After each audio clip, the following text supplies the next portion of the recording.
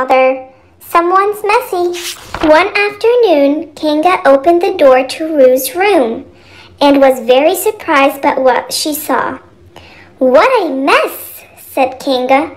"But Mama, every time I clean my room, it just gets messy again," said Rue. "And anyway, it doesn't really bother me."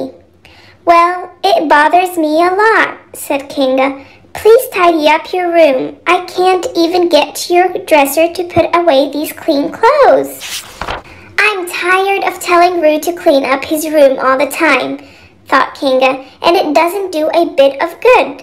Then Kinga had an idea. She would try something different. She would let Rue's room get as messy as he wanted it. "I've decided you're right," Kinga told Rue. "I don't think you should clean your room if you don't want to. After all, it will just get dirty again." "Great," said Rue. "Anyway, I can't clean up now. Pooh and Tigger are coming over to play ball, if I can find my ball." Rue finally found his ball and was about to leave when Tigger and Winnie the Pooh came into his room. "Oh, bother! It's raining, so we can't play ball," Pooh complained. "Then let's play in my room," Rue replied. "We can do whatever we want in my room because it's already messy." "Oh boy," said Tigger, bouncing gleefully. "Tiggers just love messy rooms." Tigger, Pooh, and Rue had a great time. They threw papers on the floor and tossed toys and games everywhere. It was fun for a while, until there was no more room to play in all the mess. "Where are you going?" Kinga asked Rue when she saw him heading outside with his pail and shovel. "To get some mud," Rue answered excitedly. "We're going to make mud pies in my room." "You can do what you want in your room," said Kinga, biting her tongue, "but please don't track mud all over my clean kitchen floor." When Rue got back with the mud, he and his friends made lots of mud pies, and as the afternoon wore on, Rue's room got messier and messier. "Oh, bother! Things are sticking to me," said Pooh. "Ouch!" yelled Tigger as he bounced onto a half-hidden toy airplane. "Tiggers hate messy rooms." As soon as it stopped raining, Tigger and Pooh said goodbye to Rue. "We promised to visit Piglet this afternoon," Pooh told Rue. Rue got lonely playing all by himself, so he put some toys in his wagon and set off for the 100-acre wood to find someone else to play with. "Dear me, who's making all that mess?" Owl called out as he flew above Rue. "What mess?" asked Rue. "Just look around, Rue," replied Owl. "You're littering up the 100-acre wood with all your toys." "Sorry," said Rue. Rue continued walking through the 100-acre wood. Suddenly, he noticed Eeyore watching him through the bushes. "Uh-oh, somebody's making a mess," muttered Eeyore, "and they'll probably blame me." "Sorry," said Rue, and he stopped to pick up his things. Soon, Rue came to Piglet's house. He knocked and Piglet opened the door.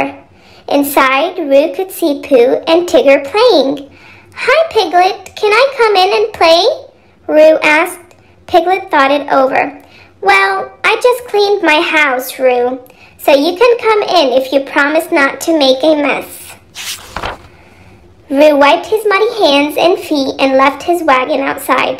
"Isn't Piglet's place Tiggerific?" asked Tigger when he saw Rue. It sure was. Everything was in order in Piglet's house. His games and puzzles and art supplies were neatly labeled and kept in a special place. Rue was having a wonderful time playing in Piglet's tidy house. "Golly, we could play here forever. I can find anything I want," Rue said. "Yes," Pooh agreed, "even honey." Rue was having so much fun, he lost track of time. He was very surprised when Kinga knocked on the door. "I've been looking all over for you, Rue," said Kinga. "It's time to come home for dinner."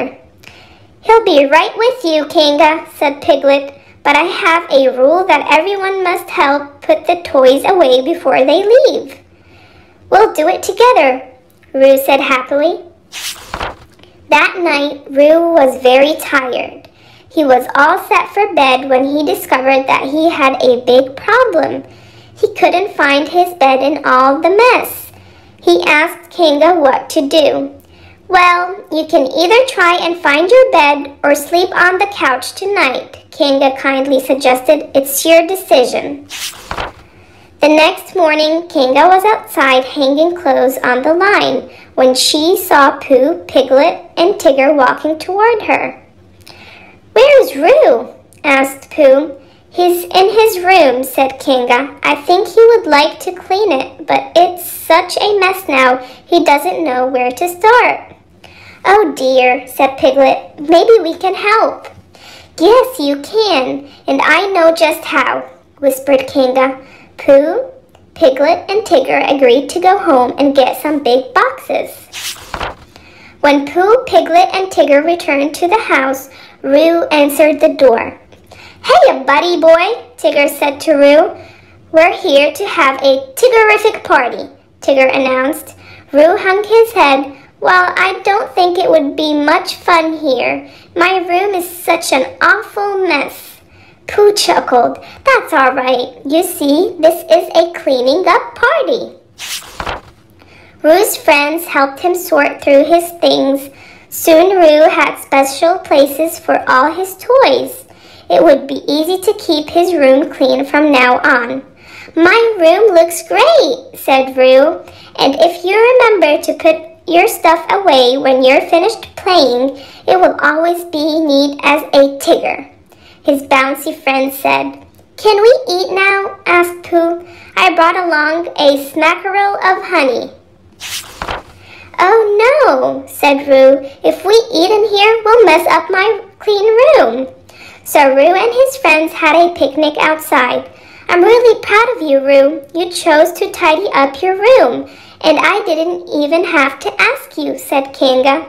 Oh, Mama, from now on, I'll always have a clean room, and I'll help you keep the rest of the house clean too. Look, I even cleaned my plate. So did I, said Winnie the Pooh. Now may I please have a smidgen more? The end. Thank you for watching. Please like and subscribe for more videos.